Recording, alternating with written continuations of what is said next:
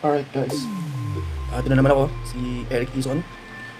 So gusto ko lang ipakita sa inyo yung tamang wicking, tsaka yung build ko dito sa Jester Pod. Alright, so ang gagawin natin ngayon na wicking ay yung no leak wicking. Right, so ito ay walang leak. Ayun lang, nag-leak ang juice ko dahil may laman siya at di ko tinanggal. Pero sige, i-build natin siya. Hindi na tinagal kasi yung juice. So, ang ginamit kong tools ay yung Vapefly mini toolkit. So, ito, nag-wrap na ako ng ng wire. This is 26 gauge A1 kanthal wire. Or A1, yung kumbaga magandang klase ng wire. Ito ay 3mm guide. Ayan. So, 3mm guide siya. Set siya na kayo sa try kong balat. 8 loops. So nasa inyo yan kung gusto nyo ng it's either 8 loops or 7 loops lang naman. Ang recommend ko sa inyo na loops ng wire. So i-install na natin siya. Again, 8 loops, 3mm guide, 0.40 or 26 gauge wire. So ayan, hindi lang siya binibuild. Pagkalapat ko, syempre gigitna mo. Hindi mo kung gitna na. Then ikutan natin. Nakuha ko lang yung screwdriver. Ayan. So ikutan na natin siya. Actually hindi mo muna talagang hikitan. Kasi kaya dito na sa camera ako, so hindi ko gaano makita yung nilalagay ko. Kung pantay na ba. So hindi ko muna siya hikit. Ididikit ko lang yung screw sa ilalim. Para lang ma-hold yung wire. Pero hindi ko pa siya ilalak. So, i-adjust ko lang muna. Ayan. So, feeling ko nasa gitna na siya. Sorry. Ngayon, ikitan ko na ngayon ng screws.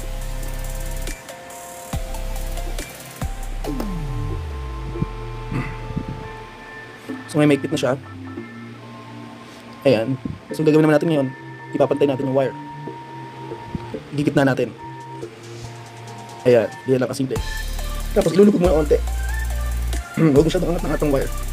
Much better kung medyo nakalapit sa air hole. Ayan. Tingnan natin. Huwag mo masyadong, again, huwag iaangat ang wire. Alright, guys. Sorry, kinat ko lang ng onti yung video dahil tinapon ko yung juice. Dahil hindi ko mapakita sa inyo na maayos yung build dahil hindi ko maitaob. So ngayon ito na siya. Alright, so ayan. Again, 8 loops. Tapos ganyan siya kababa. Much better kung ibababa niyo pa ng konti yung wire. Ayan. So binaba ko pa siya ng konti. Ayan, so ganyan siya kalapit sa air hole. Okay, so ayan, okay na siya, pantay na siya. Malayo siya sa dalawang gilid sa poles. So ang gagawin natin ngayon, nahigpitan ko na yung 2 screws. So ikakat na natin siya.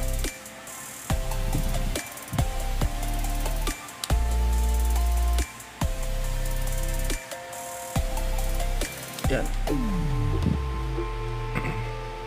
Kaya natin malinis ang ating pagbibildan. So ayan.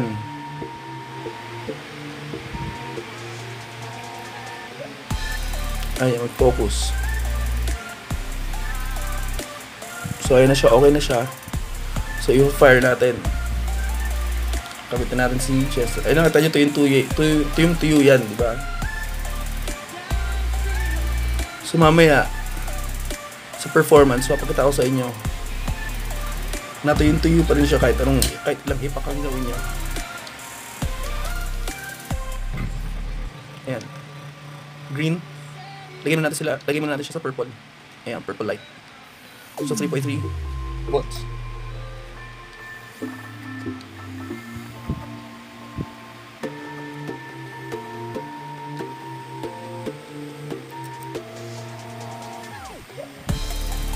Lagyan natin sa blue light. Ayan, basta na blue light na siya. So nasa 3.8 volts na.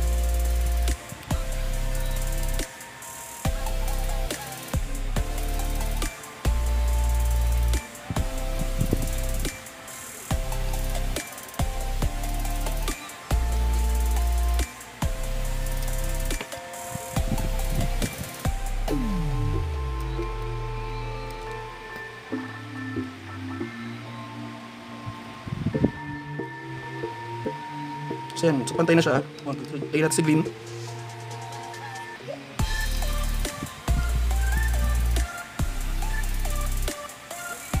Ayan, yan siya mag-glow sa green.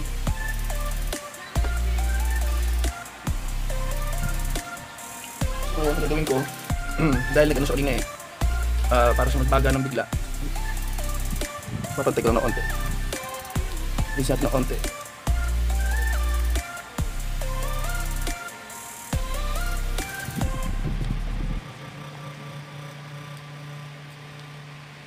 Yan, okay na yan. So, palalamagin lang natin na konti. Kasi ang gagamitin kong wire, cotton, ito, Vapefly, Firebolt cotton. Ang maganda dito, 21 pieces, pero may iba-ibang sizes na siya or gauge. 2.5, 3mm, and 3.5. So, lalagyan na natin siya ngayon sa Jester. Gawin natin yung yellow, para sa 3mm. Ayan, ito siya. Sa yellow. Ayan, malamig na siya. Build na natin. Ako, usually na ginagawa ko, nakapitan ko yung wire ito para sure ako na hindi siya mag-move.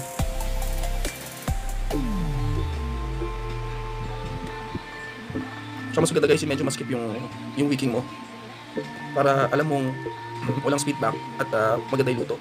Hindi sobrang sikip, yung enough na sikip. Huwag yung sakal naman yung wire mo. Then pinakat ko lang siya dito.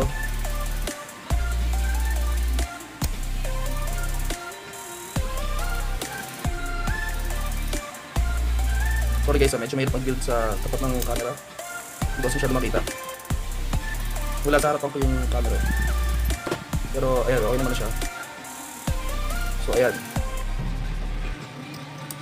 Medyo mahaba pa to. Ayan. So, ganyan ko siyang i-wick.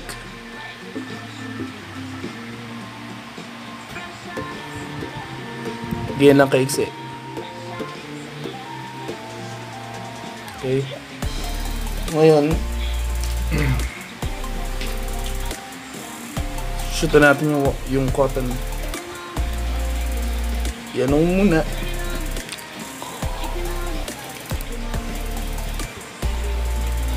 So yan. Again, hindi ko siya papasok sa butas. Dahil yung butas na yan, hindi mo kailangan.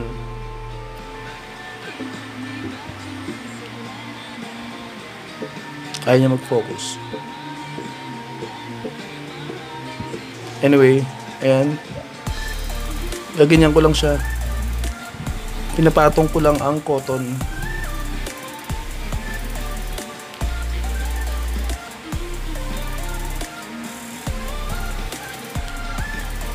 Huwag mong siya i-push sa loob. Make sure mo lang na walang cotton sa gilid. Yung papatungan ng top cap mo.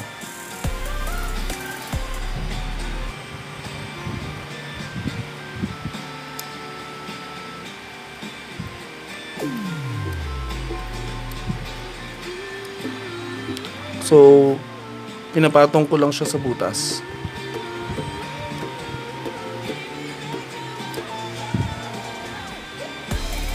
Yan lang. Yung maliit na hole sa deck, totoo yun, para sa pressure ng hangin. Pero hindi mo siya kailangan sa ganitong klase. Sa RDTA, importante yun.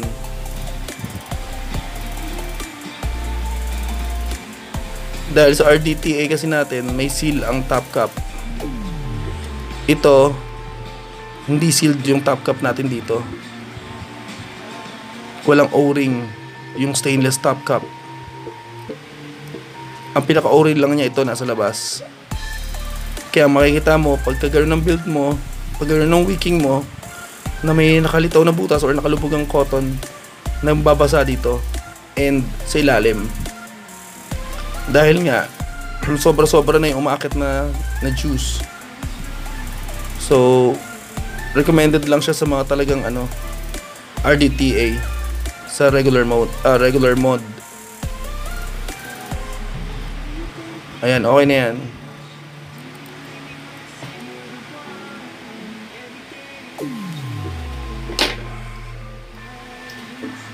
So, gagawin natin ngayon.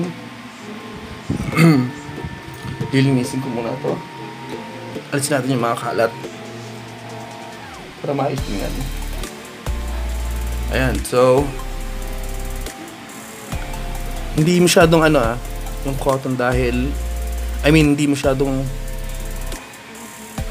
nakaayos. Dahil sabi ko nga sa inyo, mahirap mag-build sa tapat ng camera. So, gamit kong juice, Mason's Drop, strawberry cake, basta na siya, 12 mg para dito sa pad.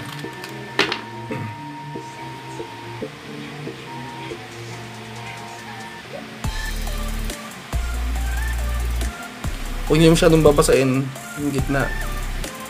O yung dalawang lang. Yan, ganyan daan lang. Huwag niyo papatakan masyado yung mid. Kasi papasok sa loob ng air hole. Pagbasa naman na yung sides, yung cotton niya papasok na rin sa gitna yun. Konting lang. Yan, basa-basa lang ng onti.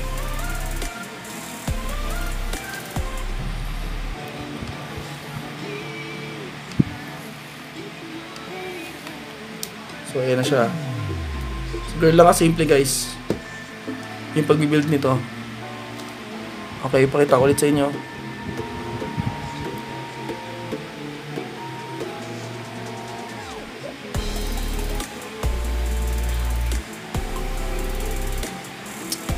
Ayan, mag-focus.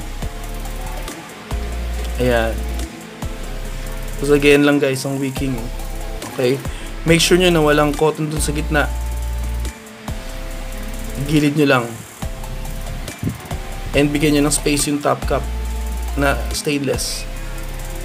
So, ayan lang ang tamang wicking guys. So, pakita ko na sa inyo yung performance. Alright guys, so dito na tayo sa main cam.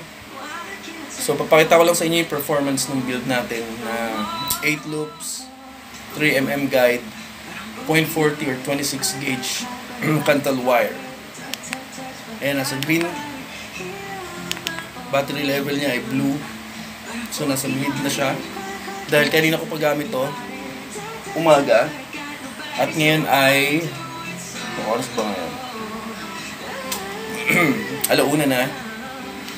So, pakita ko lang sa inyo.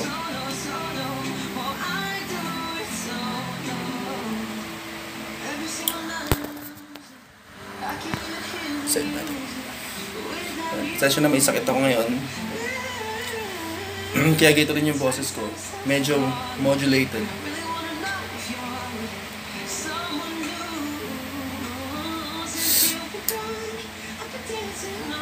Tsaka guys, huwag natin puwersahin ang Jester Pod na maging directo lang. Or kung anong gawin nating special build kay Jester. Kasi designed to para sa ganung mga klaseng build lang. Para sa mouth to lang. Tsaka flavor. So, ang habol natin dito, flavor. Hindi special builds. Hindi nyo kailangan palakasin yung build nyo dahil alalahanin nyo gano'n lang din kalit yung butas na dadaanan nito. So, kahit anong gawin yung build na malalakasan, same na hangin nyo ipoproduce or ang ibabato sa inyo ng Jester Pod. Although din yung lasa, pero itong build na ito malasa na ito eh. So, hindi ko na maisip kung bakit kailangan, kung ano pang kailangan yung gawing mga build sa Jester Pod.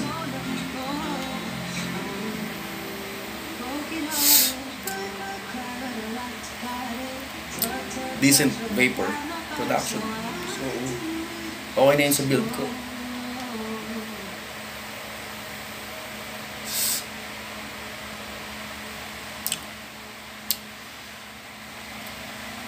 Yan, lasang-lasa mo yung nicotine tsaka yung flavor ng juice. Ang gamit ko, kagaya na pinakita ko kanina, yung pa rin, Mason's Drop strawberry cake na 12 mg. Pwede nyo gamitin mga 6 mg lang siguro kung 3 mg kayo sa regular devices. Excuse me.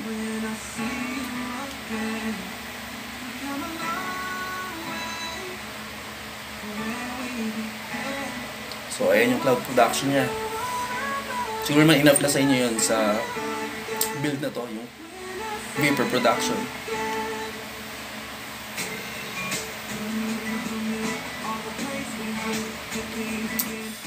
So, yun lang guys.